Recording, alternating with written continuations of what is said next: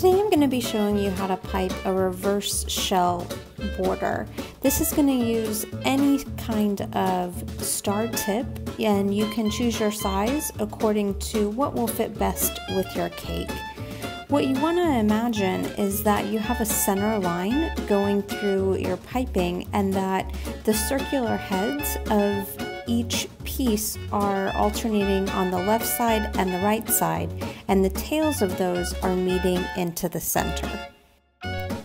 I like to think of the base shape of each side of my reverse shell as S's and question marks.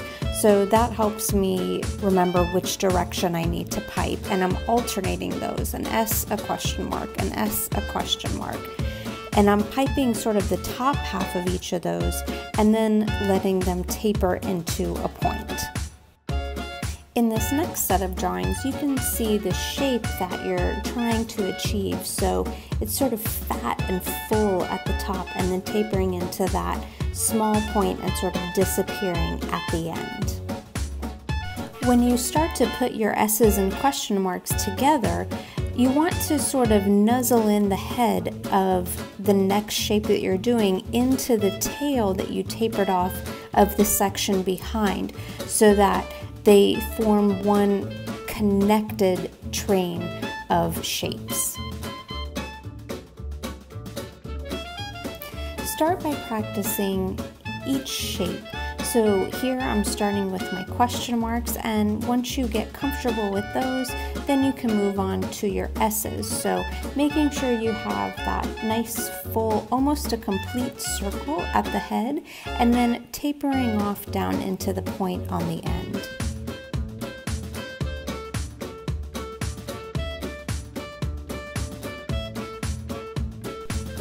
Now it's time to start putting these shapes together.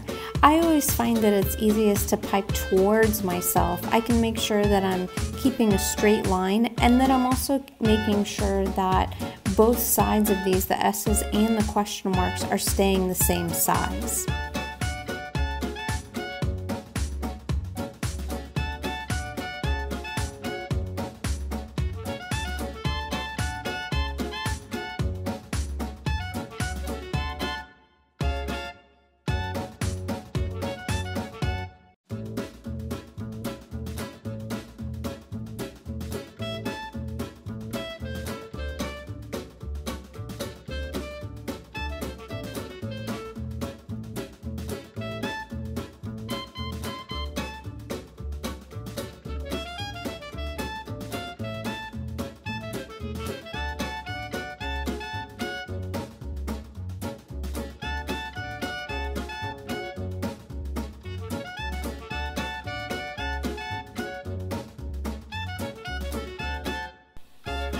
This is a design that goes best on a flat surface, so doing it on the top edge of a cake. So this is a half sheet of parchment, and I'm going to pipe this border going around just like I would the top of a half sheet cake.